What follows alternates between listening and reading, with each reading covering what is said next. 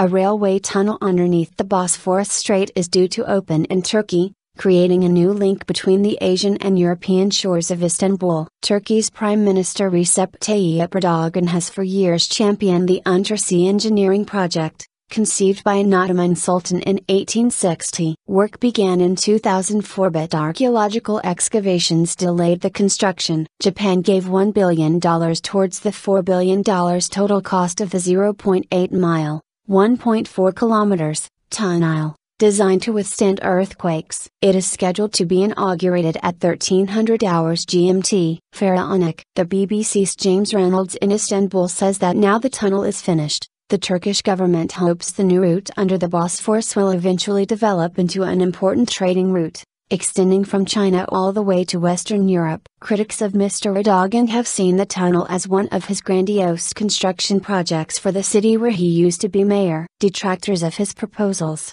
including a third airport, a parallel canal and a third bridge, say they illustrate Mr Erdogan's Pharaonic ambitions. Authorities came under fire earlier this year when protesters opposed plans to redevelop a park in Istanbul. Widespread violence between anti-government demonstrators and security forces ensued. The rail tunnel will not be fully operational after its official opening on Tuesday, the news agency AFP reports. The part that is in service is very limited. All that has been delayed until much later, said Tayfun Karaman, president of the Istanbul Chamber of Urban Planners. We are wondering why this inauguration is happening so soon. Japan's Prime Minister Shinzo Abe will be present at the official opening in recognition of the Bank of Japan's status as the project's principal financial backer. City officials say the tunnel will relieve pressure on the two existing bridges, as well as ease traffic congestion and pollution.